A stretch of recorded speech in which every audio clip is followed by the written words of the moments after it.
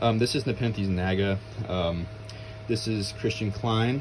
I got this from Native Exotics last winter, I believe around Thanksgiving or a little bit before. But so Nepenthes naga is generally known as a plant that gets really dark pictures, like jet black pictures. I don't believe that actually that is true naga. From what I understand, that's actually a form of Nepenthes bongso, but the two species are very closely related anyway, and I imagine that they are pretty kind of almost intertwined. But yeah, this is actually a pretty cool little plant. It doesn't get super dark pictures. It's a true naga, I think.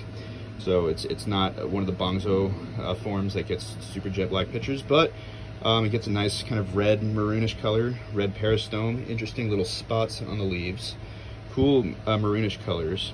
And yeah, so this is a Sumatran species. It's very closely related to, I think, singalana, and you can take a little comparison.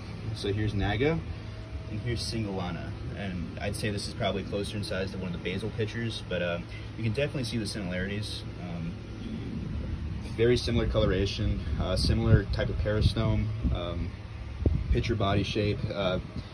Definitely you could see that these species grow close together in the wilds, and that they're very closely related. So definitely different foliage though. This has broader leaves than singalana does, but also still very similar. So yeah, I'm definitely excited to see this one continue to grow. Hopefully the pitchers get a little darker over time as they mature.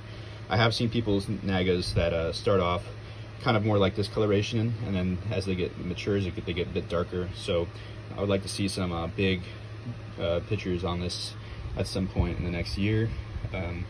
And the upper pictures on naga are also fantastic. You should do a Google search of what the uppers look like. They're super cool.